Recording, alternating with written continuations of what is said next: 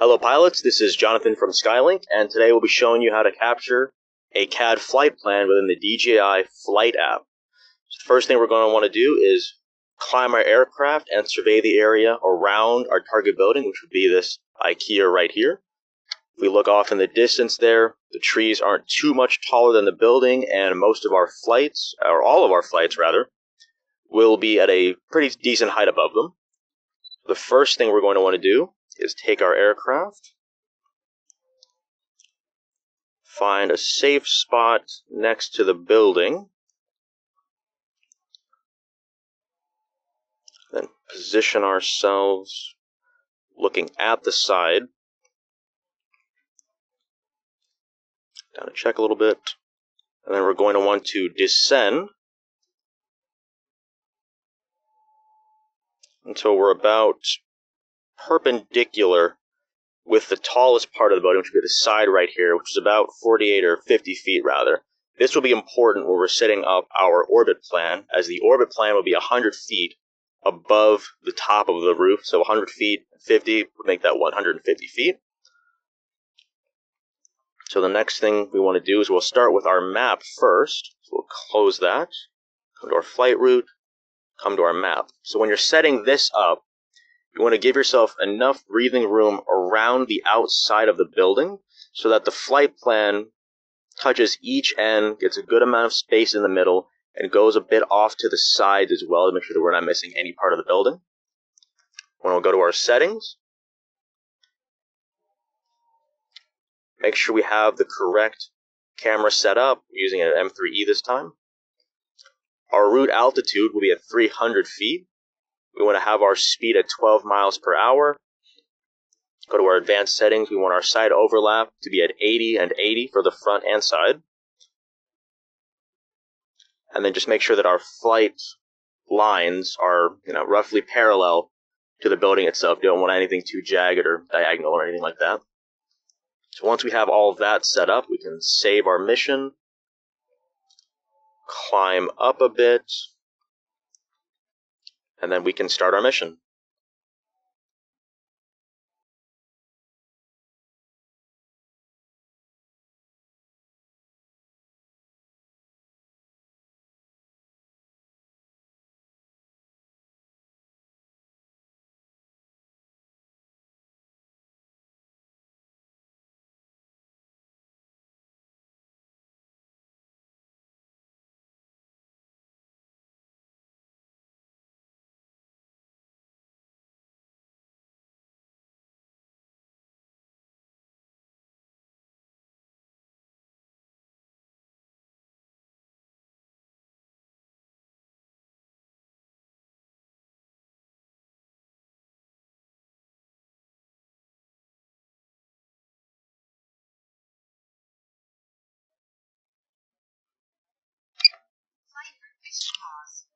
Alrighty.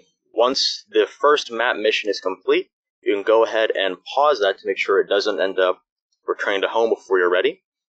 The next part of the mission we can go ahead and capture will be the orbit around the outside of the building. As you recall, the building is 50 feet tall, and the orbits are supposed to be 100 feet above the roof. So that would put us at an altitude of 150 feet. So we can close this. Stop our flight route, hit confirm. Now one method that we can do, because there's two methods you can go over. The first one would be creating a Waypoint Mission, having it set around the perimeter of the building. You can go into our settings here, go to add pinpoint on map, make sure you have all of this set correctly, have our speed set to about 11 to 12 miles an hour. We want to change our altitudes to match this. So we have the follow flight route for speed, relative altitude be at about 200. We could change that to 150. And we'll do the same for the rest of these.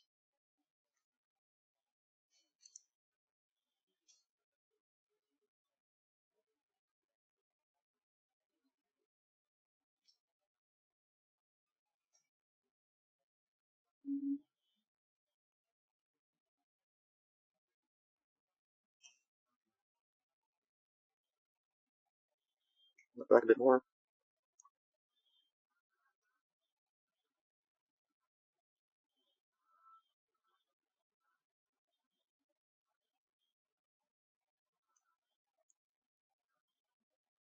So once we have the outside of this laid out, we can go ahead and tap this arrow here to make sure we have our settings set, have the Waypoint Mission labeled. For this case, we got Kia Test. We're using the M3E. Make sure we have relative takeoff point. We can keep our speed probably about 10 miles an hour here, since we're going to be wanting to get very clear shots of the sides of the building. Hit save for that. Relative of 200. Want to have your aircraft set to manually for the yaw, as well as manual gimbal control, and then a straight route for the aircraft. This will make sure that the aircraft stays flying in the same direction you want it to while you're still able to control the camera. And all you'll have to do once it does stop at a waypoint is simply turn the camera during that stop so that it lines up with the side of the building that you're facing. Then we can go down to our waypoints here at the bottom. What we will want to do is make sure we have our flight route speed set correctly. But for relative altitude, we can go ahead and change that to the altitude that we want to target, to be 150, maybe 145. Just have a good angle of it. And we'll do this for all of the waypoints.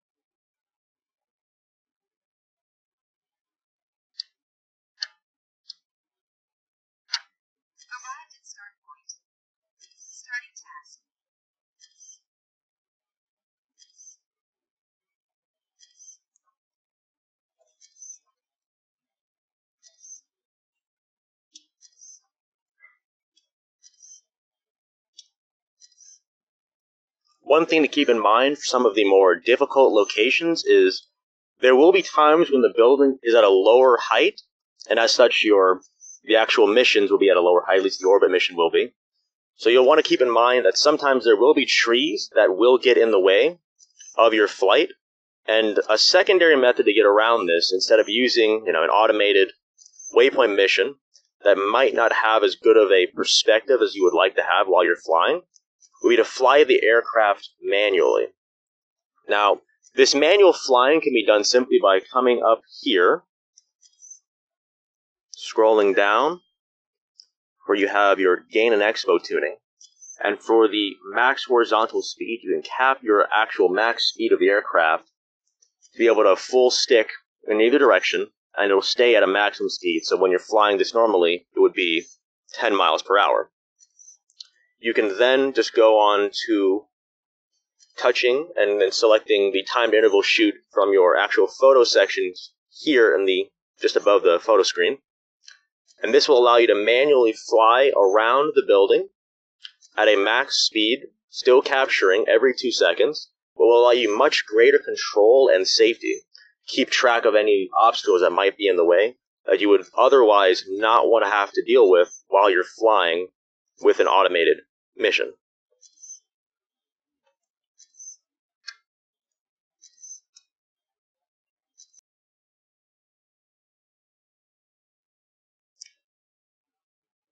Once we have both the map mission and the orbit missions carefully completed, we can climb our aircraft to 150 feet and then fly to the center of the building. Here we'll be grabbing our 8 oblique photos of the building roof in all 8 cardinal directions, north, south, east, west, and all the sections in between. We want to make sure we have a good view of the entire building. We don't want to have any horizon view in the shot, so something that looks about like this.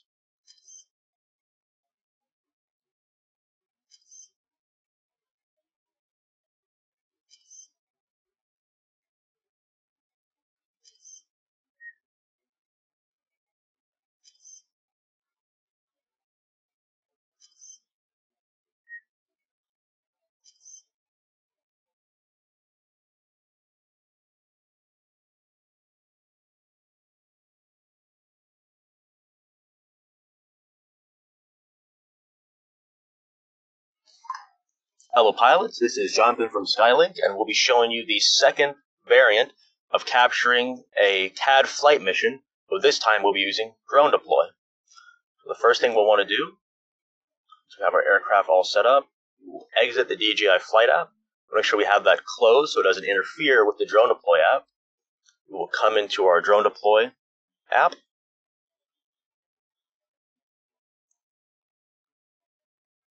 Make sure the aircraft fully connects. We can go to our test mission.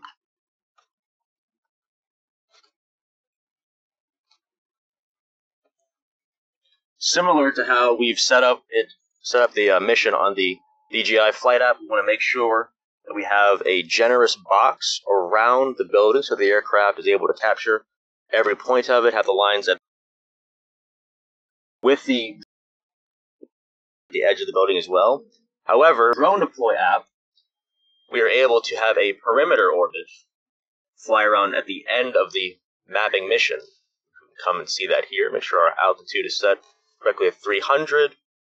Come to our advanced settings. You want to set off automatic settings, so then you can set your front and side overlap to 80 and 80. You can set our speed, 13 miles an hour works here. Make sure our gimbal is correct.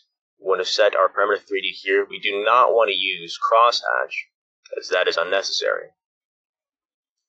So once we have all of that set, we can just tab back and hit Start Pre-Flight Checklist.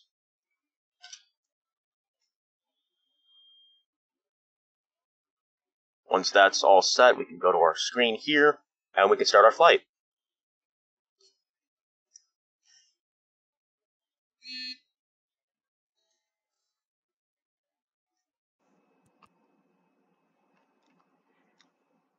Hello pilots, this is Jonathan from Skye Link, and we'll be following up on your CAD mission flight, showing you how to upload the data you have now captured. The first thing we'll want to do is to come back to our mission page on a desktop version, and we will click Upload, New Upload, choose Files. Either do it this way, or just come down to your File Explorer, grab the photos that you've captured, and just drag everything over, like so. Once those two are dropped in, it will just automatically populate as two different map plans. So the first one in red there, that will be for the DJI Flight app, and the second one in yellow will be for the drone deploy mission. Just go ahead and rename those. And once you have everything renamed and relabeled, then all you need to do is hit Start Upload, and you're good to go. Thank you very much.